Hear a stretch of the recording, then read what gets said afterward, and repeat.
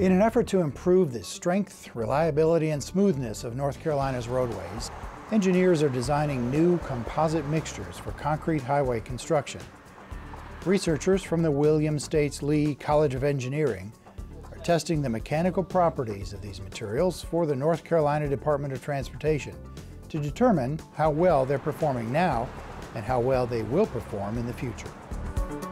Here in the Department of Engineering, Technology, and Construction Management at UNC Charlotte, we have been doing a lot of ongoing research for North Carolina Department of Transportation in a number of focus areas. My focus area is on concrete materials, and specifically I've been doing a lot of work with concrete bridges and pavements here in the state. The project we're going to talk about is actually taking a look at concrete pavements associated with the I-485, I-85 interchange project and the I-85 widening projects.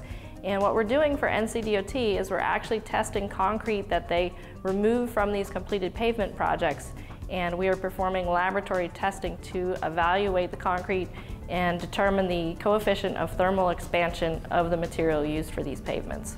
What the coefficient of thermal expansion is, and every material has one, is for a given temperature change, how much this shrinks or expands. Most people are familiar with that from the reason that we put joints in our sidewalks and in other places. You need to account for that expansion based on whether things are getting hotter or colder.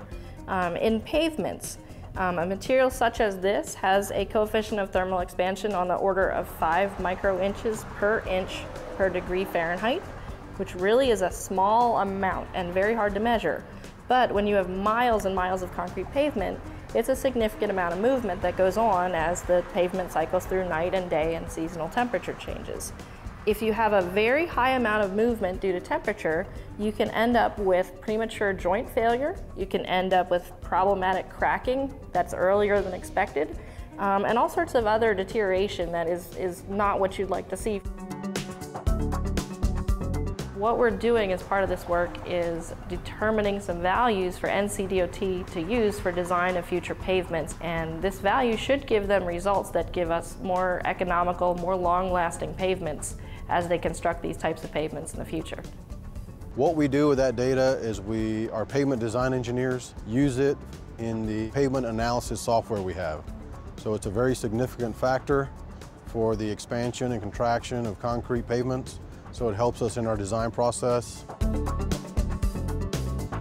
Our department's been very fortunate to have the opportunity to do a lot of research for Ncdot, and what this research does is it provides projects for our master's students in our construction management and facilities management program here in the Department of Engineering, Technology, and Construction Management to pursue their graduate degrees.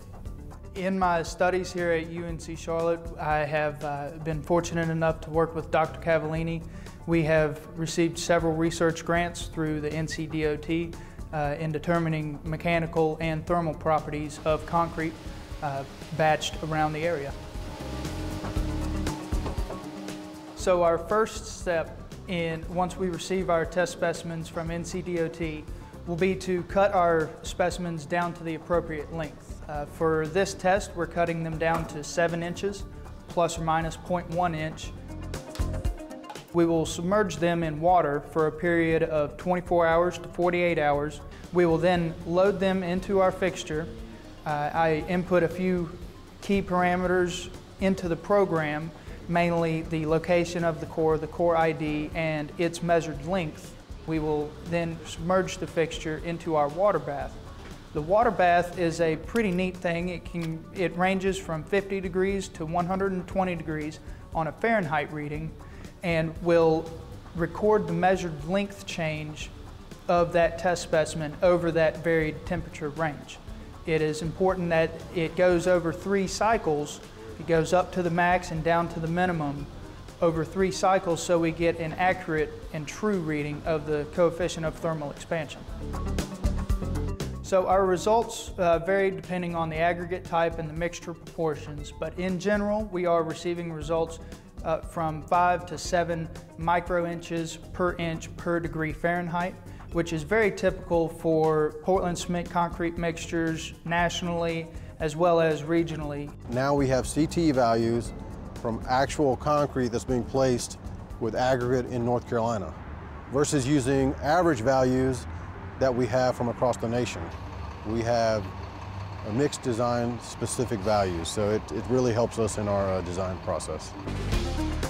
We do a lot of research on asphalt pavements, and we do a lot of research on the aggregate side also, but this helped open the door to doing more concrete related research.